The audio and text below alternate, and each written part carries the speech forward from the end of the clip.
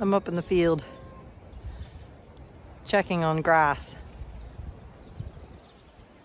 Dogs are chasing a fox, or the scent of a fox. And this character jumped up on my shoulder, as per usual. Isn't that right?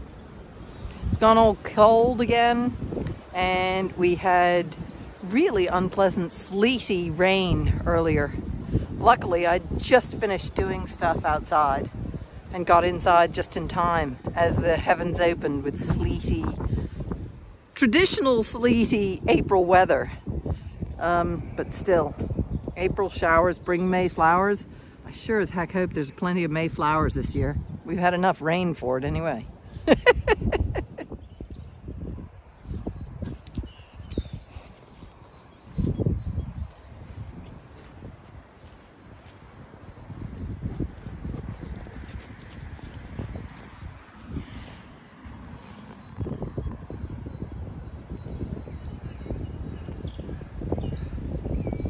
Hey, Bear! Bear! What'd you find? Good boy.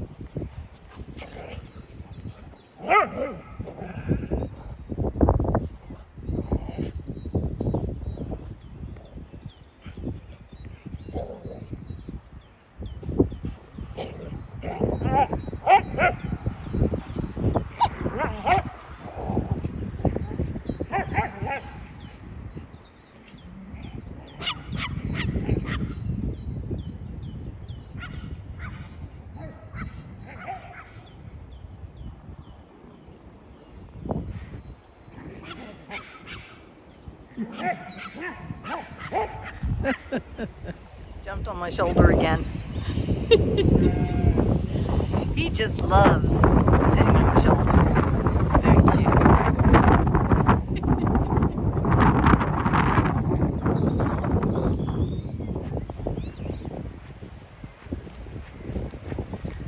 This is exactly what you like to see in a good mother.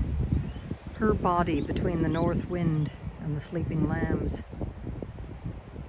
We're having bitter winds and sleety showers and huge gusts that a tree of ours went down across the road. Huge tree went across the road. Luckily nobody was hurt. Thank goodness nobody was hurt or coming along at the time. The sun might be shining, but we've had incredibly strong winds. This horse chestnut tree was that high, filling in that space there, and is now on the ground right there. It fell out across the road, and the county council or someone, maybe with a tractor or something, brought it over, chucked it over the fence. So that is one massive tree. Luckily, it didn't break the electric line. I think it just bounced over the electric line. But it's massive. So sad seeing these trees die. You can see it was not well, and I missed it on my rounds. You just don't know. See, they look pretty healthy, those chestnut trees. This one looks really healthy. It's got its beautiful candelabras out. You can see the horse chestnut candelabra. So beautiful. But that tree has made a mess. Poor tree. But luckily, they've threw all the branches over the fence, the county council or whoever it was, and everything's chucked over the wall. And luckily nobody was hurt when that tree came down. So sad to watch these great giants fall and die. Huge, but you can see it was well rotten.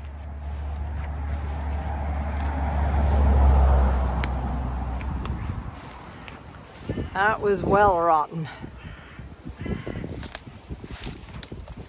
That was truly dead. So lucky, so lucky. Nobody was underneath it. All the chainsaw dust from where the tree was down on the other side. I was away, so I wasn't even here when this occurred. But a huge amount of chainsaw dust in the road. So they chopped it up and chucked it over the wall.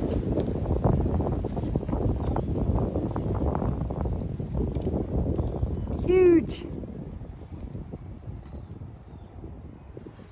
Huge.